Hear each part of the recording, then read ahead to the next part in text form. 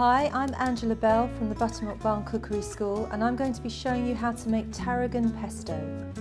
Tarragon has got quite an aniseedy flavour, but it goes incredibly well with fish and chicken. This pesto is really lovely if you were to just butterfly open a chicken breast and just pop it inside, or just toss through some pasta. It's delicious.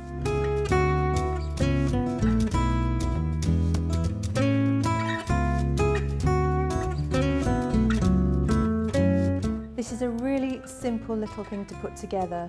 Everything goes into the blender, I whiz it round just for a moment or so, and it's good to go. So I've got some tarragon here. I'm going to strip the leaves of just one sprig because it is quite a strong flavour, and just to balance it out, I've got some lovely flat leaf parsley, which I'm going to just take the rough ends off the stalks and tear it up and pop it in my blender. Next to go in is a clove of garlic, which I've roughly chopped, and some toasted pine nuts.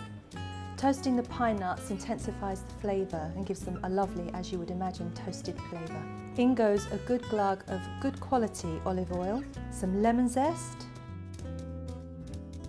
some Parmesan cheese. If you're going to use this pesto through pasta, add a little bit more Parmesan because it encourages the pesto to stick to the actual pasta. Going to add a pinch of salt, and then it's ready to blitz.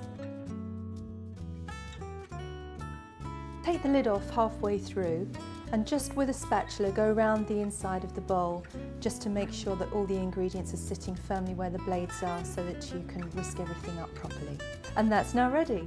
And that's how to make a very easy and delicious tarragon pesto.